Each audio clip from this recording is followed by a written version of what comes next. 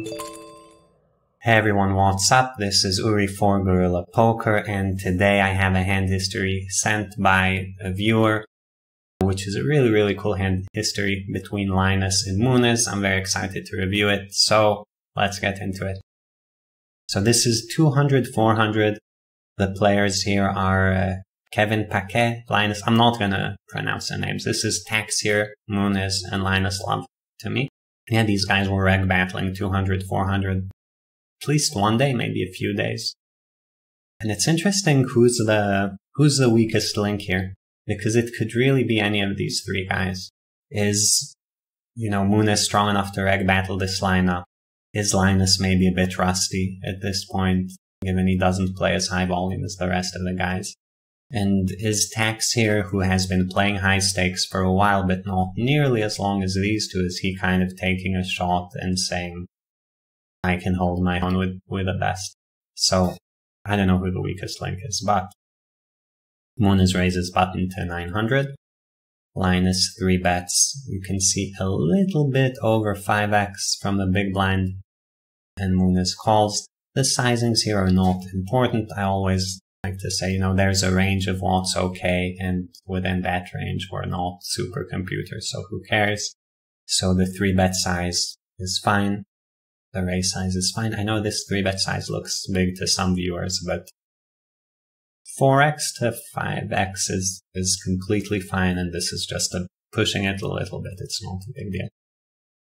So King Jack a two-tone board, and Llinus Love starts out with a check. Now, very often we'll see someone fire a third pot bet, and I'll say, he must be betting his full range. But King Jack a two-tone is not really a board that lends itself to frequent small bets. Because there are so many draws, so many gut shots, like hands like Ace 10, Queen 9 suited, and also so many pairs, right? Just like Ace 8, 8, 9, Jack 10. Firing a small bet gives your opponent kind of an easy time at realizing their equity. So these boards actually, in theory, lend themselves better to big bets. And then you have to play a polarized range. You can't big bet your entire 3-betting range. And Llinus is probably going with a strategy, so when he checks, you're gonna see the natural hands to check, so like pocket 10s and pocket 9s if you 3-bet those, pocket queens fairly often, and then some traps to protect these with, the most reasonable one being pocket kings, of course. So yeah, check, turn queen of diamonds, and Llinus fires out with a 70% pot size bet. Queen does improve a lot of hands for Llinus, such as, first of all, Queen Jack and pocket queens, Ace 10 and 10 9 if he has those.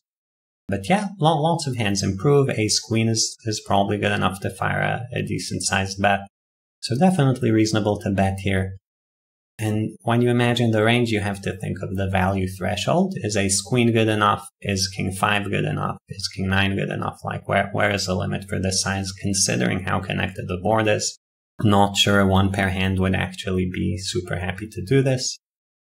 And then draws, right? So hands with an ace, hands with a 10, hands with 2 clubs for the most part. Munez calls could have a very wide range in terms of this board. I'm sure you guys don't need me to run you through the combos. We get to the river 3 of hearts, and here Llinus throws out a quarter pot bet, so a block bet. Now, what this implies is that he has a hand that is still good enough to value bet, but it's very thin. So, were he to bet something like Ace Queen on the turn, this would fit perfectly in my eyes, or something like King 5. Where turn bet is also getting a reasonable amount of protection from draws, but now they missed, and Ace Queen is still good enough to bet the river, but not big. So we bet small, and this in theory should be protected by some traps. Right, you don't bet small only with a very face-up range, but also add some strong hands.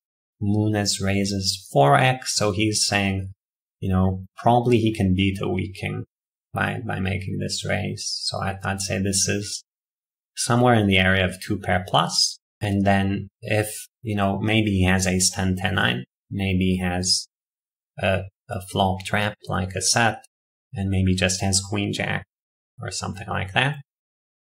And Llinus tanks for a bit and shoves over for an additional 20k. saying, you know what, Munez, I actually have a trap. I have something like ace 10, 10, 9 here. Munez tanks and makes the call, and we see a showdown. So, really unusual spot to see the bet 3-bet on the river. In 3-bet pots, usually people just shove or check shove their strong hands. And at showdown, Llinus has 10-7 of diamonds, and Munez has pocket jacks. We'll quickly run down through all the streets for everyone. Llinus 3-betting 10-7 is fine. Checking flop is, I think, fine. I would probably bet this more often than not, but I think checking it is okay. Then turns an open-ender, definitely bet. And bluffing the river is fine. Llinus is probably randomizing his sizes a bit. And when he gets raised, the decision to 3-bet all in is actually, you know, a very unique play. A lot of guys would have 0 bluffs in this spot. Of course, it's easy to overbluff if you like making this move, which maybe Llinus does. But if we give him credit for using a randomizer and not doing this too often, then this is a really good play. As far as the hand choice, again, without digging into a solver, I can see why he did it. You know, having the 10 is kind of what you want for the shove, right? You want to share hands with cards with ace 10 and 10 9. And how can you really have a 10 with a hand that block bets the river without something like this? Like, this is a really unique hand to have. You're not betting 10-8 or queen 10 or jack 10. So it's either king 10 if you get here with king 10 or this hand. And in that sense, I think this is probably a fairly sick combo choice. So really well played by Llinus. And then Munez showing up with pocket jacks. Calls pre-flop, which is fine to do. Sometimes 4-bet, sometimes call. And then he is checking back the flop on king jack 8, just setting the trap for Llinus, because if he never checks back anything strong, Llinus can just go bananas, right? So you have to throw some traps in there. So check back flop, normal, call turn, normal, raise river, normal. And then do you call the river 3-bet shove or not is actually not a trivial decision, and you need to run through your head. Would Llinus ever 3-bet shove worse? Like, would he ever 3-bet shove something like pocket 8s? Would he even 3-bet 8s to begin with in the end, or 3-bet shove king queen? And the answer is probably not. And then you have just a bluff catcher. You're getting really good pot odds. But is the guy ever bluffing? And, you know, against a lot of guys, you might find the hero fold here, but definitely not against Llinus. One of the reasons he is considered the best, that he can find all these unintuitive bluffs with good combos and good frequencies, and then when he does some crazy play, you can't confidently just fold your hand. He always is gonna find a bluff. That's it for this video.